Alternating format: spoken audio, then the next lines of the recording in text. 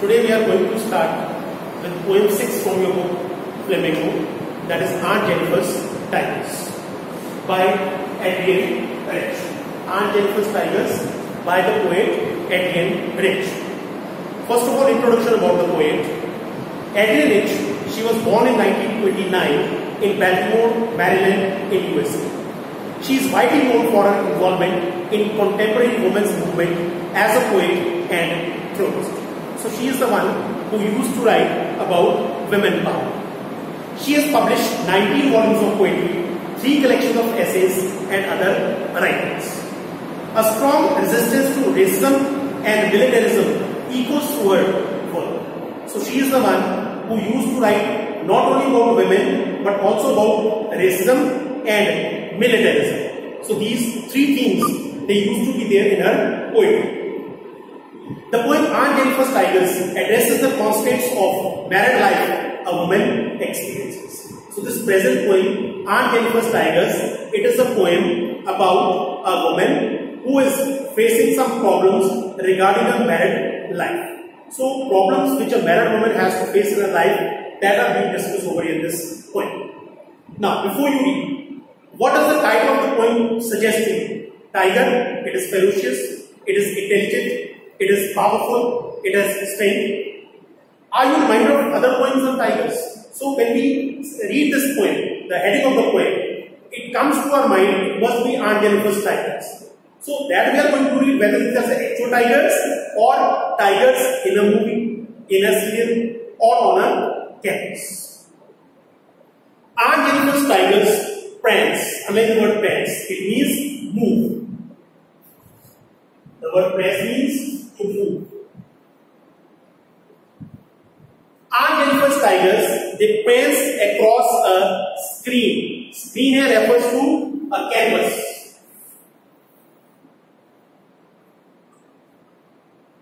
Bright topaz denizens. Underline the word topaz, brown colored. Denizens, inhabitants.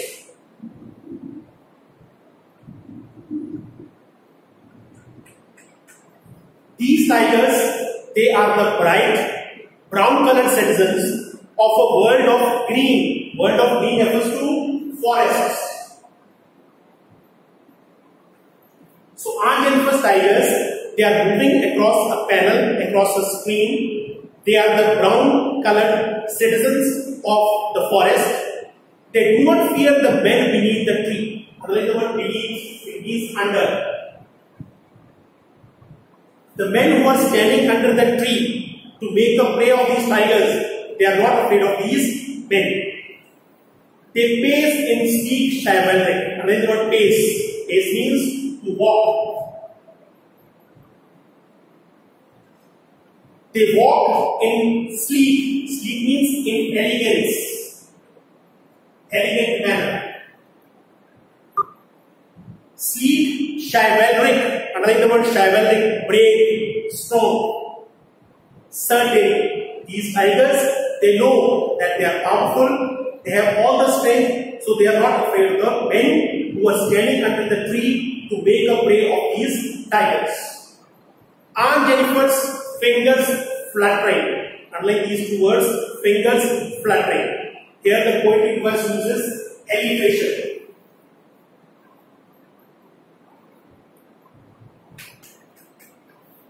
Alliteration, repetition of the letter F. Fingers fluttering, F and F, alliteration.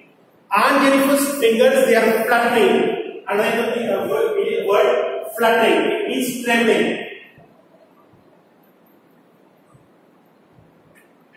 Shaking with fear. Aunt Jennifer's fingers, they are fluttering through her wool. Wool here refers to that thing which is used for embroidering. She is doing some type of embroidery, so that wool, when she is moving her hands to that wool, they are shaking. Find even the ivory needle. Ivory needle refers to that instrument with which she is embroidering. Ivory needle, hard to pull. It seems so weak, her fingers, they seem so weak that it is hard for her to pull that ivory needle. The massive weight, I mean the word massive, it means huge. huge.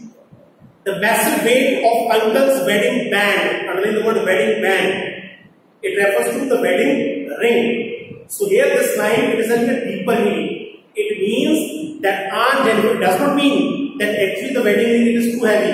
It means that the responsibilities of the married life, they have suppressed Aunt Jennifer. So she is feeling a burden of life because of all these responsibilities which she has got through her married life. Sits heavily upon Aunt Jennifer's hand. So these things, these sufferings, they are there in her life because of that married life. So the weight of that wedding ring, it is on her fingers. It is in the deeper meaning that the responsibilities of the married life of a woman, they have suppressed Aunt Jennifer. She is feeling so weak. Even her fingers, they are weak, and it is not able to work properly. When Aunt stayed, her terrified hands will lie. When Aunt Jennifer, she would die. After that also, her terrified hands, underline the word terrified, scared. Aunt Jennifer's terrified hands, they would lie, still ringed with audience. Underline the word ring. It is a metaphor used over here that the ring is there, but that ring, it is also having the audience. Audience means upheaval. Upheavals in her life. She has all those ups and downs in her life because of the married life. When asked that her terrified hands will lie, still ringed with audience, she was mastered by, mastered means ruled. Her husband might be a dominating husband. Therefore, he was a suppressive type of man. And otherwise also, being a woman, she might have to face many ups and downs in her married life. So therefore, when she would die, after that also, her hands, they would be ringed with those audience of the married life, which she was mastered by, which she was controlled by, ruled by. The tigers in the panel that she made will go on, friends. That is ironical that she is weak. She could not move her fingers properly, move her hands properly. But the tigers which she has made on the canvas, they will still be moving in the panel that she made. Will go on prancing, moving with the difficulties. Though they face difficulties, but they will be moving on.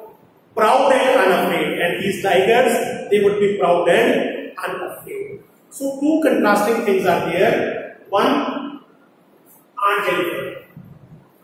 She has made tigers. Aunt Jennifer is depicted as a weak character over here. Why so? She is married and her husband might be ruling her over her, and therefore she is feeling suppressed due to all these responsibilities of the married life, or because the man, he is a dominating one. So within her mind, she has a desire to live like the tigers, free. She wants to be powerful like the tigers. And therefore she makes these tigers on the canvas. So it is irony itself that once Aunt Jennifer, she would die, at that time also her hands, they would be still ringed with the audience with which she was ruled by. But the tigers which she has made on the canvas, they will still be moving with pride, with strength. So that's all about the poem. Now shortly we will be discussing the question answers. Hope you have understood the poem. If you face any problem, children, you are free to contact me anytime. Thank you.